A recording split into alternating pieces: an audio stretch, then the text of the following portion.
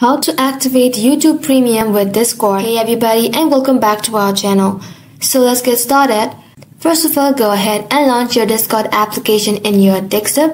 And once you're here, make sure that you're logged into your account. Now from here, just select the scale-like icon that says User Settings. Once you're inside User Settings, just click on Gift Inventory. And over here you can see it says YouTube Premium 3 months.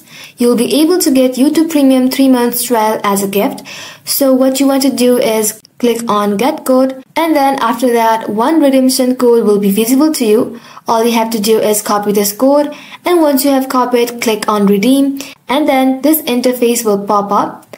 Now in here you have to enter the code that you have just copied, and then simply click on Next. Soon after you hit click, you will be landing on this page, and once again click on Try It Free and wait for a while for it to load.